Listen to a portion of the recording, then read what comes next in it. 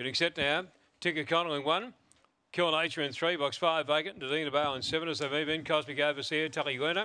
Set to go. Favourite here. Red Neville in 6 there. Set. About to go. Racing, and Red Neville to the outside, jumped away fairly well. Is going to spear up towards the early lead there with Tinker Connell over on the inside, but the favourite had it early, Red Neville, by a length and a half clear. Over on the inside there came Tinker Connell, the leader shifted ground. They were followed then by Side of Ice, and then came Nadina Bale. Racing well back then, Cosmic Overseer, followed then by Tully Luna and also Cool Nature in the stretch now. Tinker Connell in the centre, took a clear lead now. Trying hard, Cosmic Overseer, flash through, gee, a bustling go. Cosmic Overseer or Tinker Connell as they drive to the wire, followed by Nadina Bale, Tully Werner. Behind them then came Red Neville, who drifted out, followed by Kill Nature. The time is showing around 26:21. Close go, looks like the 2.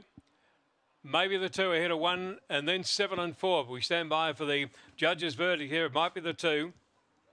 It may be the 2 here, Cosmic Overseer, who's showing about 9-10 if that holds up on the 2 is the winner. Number 2, Cosmic Overseer by Vander Warp from Times Square. Raced by the Champagne Partner Syndicate, Angela Langton, the trainer. Number 1 has run 2nd, Tinker Connell, Jennifer Burns. 7 has run 3rd, Nadina Bale, Corey Grenfell. And the 4th number in race number 3 goes to number 4, Tully Luna. Interim numbers here 2, 1, 7 and 4. 2, 1,